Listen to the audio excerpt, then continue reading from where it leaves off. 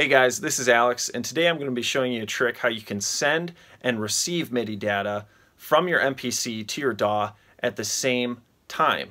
So let me show you an example real quick of what this looks like.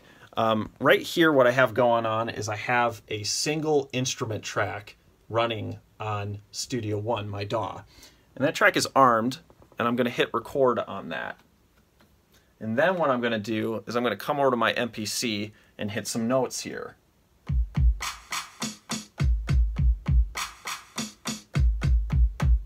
All right. Now, if I go back to Studio One and I go to those MIDI notes here, let me zoom in on this so you can kind of see. These MIDI notes are still here, and I can play that, and it is playing back on my MPC what I just played.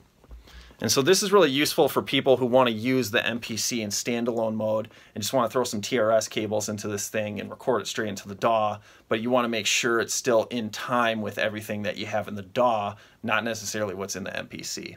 So I'm going to show you how to do this. Let's get into it. All right, so the first thing that you're going to do on the MPC side is create a new project. And the first track that you're going to make is going to be a drum track. So let's go to our browse and just pick a kit. We'll just pick the first one there, and we will go back. And now, if I'm playing on my pads, you can see I can hear everything, right? Now what we're going to do is we're going to create a MIDI track. So switch that to 2, and then click this button here to create a MIDI track. And the MPC down here in this section is asking you, where do you want that MIDI to go? Well, we want it to come out of the MPC, so we're going to choose MPC as our MIDI port. Now if you were to play these notes, obviously we're not on the drum track, so let's switch back to the drum track so we can hear what we're actually playing, okay? Once we're on the drum track, we're going to come up here. There's a little button, it looks like an eyeball. We're going to hit that, okay?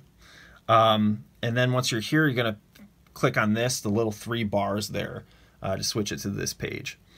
And you can see that there's a send to knob here. So we're going to click on that, and we're going to change that to track 2.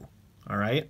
So now when I play these pads, it's also going to be essentially, let's go over here so you can kind of see this. It's playing track 1 and track 2 at the same time. You can see right there, they're both lighting up. Okay. So that's good. So we can hide this, take that away, and go back here. All right, now we're going to go over to Studio One. All right, so here we are in Studio One, the DAW that I use.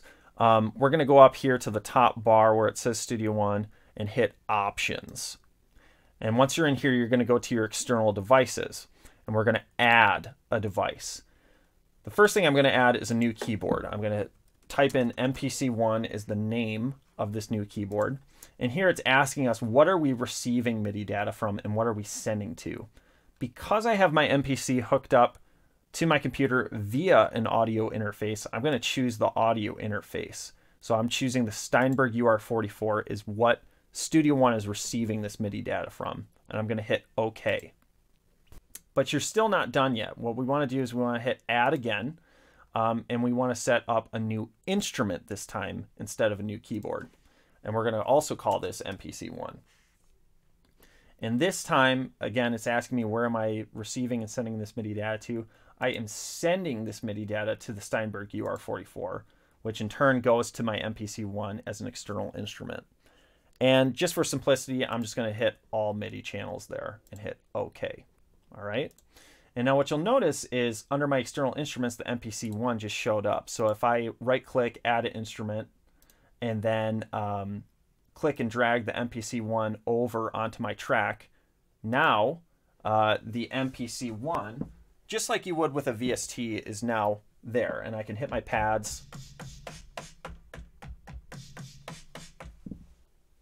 And you can hear all of that. So that's pretty neat. A couple things I will note here, if you have multiple MIDI controllers, like if you have a keyboard, you know, another synthesizer or something, you might want to come here into your instrument track. You can drag this down to see these drop downs and change your inputs just to the MPC1. So then, you know, you're not getting inputs from your piano or something else. Okay. The other thing I will note is I do not have monitoring on, okay? And I don't have this on because it would just create a feedback loop, at least if as an instrument track, because what this is doing is it's monitoring every MIDI data note that's coming in. And because the MPC is both sending and receiving at the same time, if it were to be monitoring, then every time I hit a note, I'd hear everything twice, and it's just going to create like this feedback loop of buzzing. So at least in Studio One, if you just want to make sure that monitoring is just always by default turned off, you can go over here to Advanced, go to Console, and then down here, what I did is I unchecked the audio track monitoring follows record, as well as instrument track monitoring follows record. So just make sure that you have this stuff here unchecked, and then when you create a new instrument track or you hit record, you can see it's not automatically monitoring, which is a default in Studio One. So that's pretty cool. So let me show you real quick how you can also bounce this down to audio on separate tracks. So let me record something real quick here.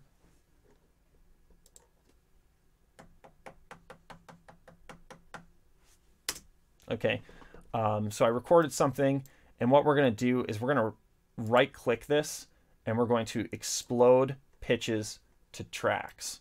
Okay, so now all of my different pads are each on their own track.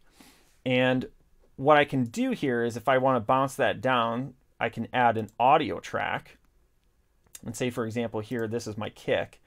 What I can do is set the input to my audio interface, whatever inputs I have, just like you would with like a microphone or something else. I have it, the UR44's input 5 and 6. If you go to Audio I/O setup, you can kind of see this here, the way I've set this up. 5 and 6 I set up as MPC stereo, and that's a default. I'm going to hit record on that, and what we're going to do is we're going to play this again.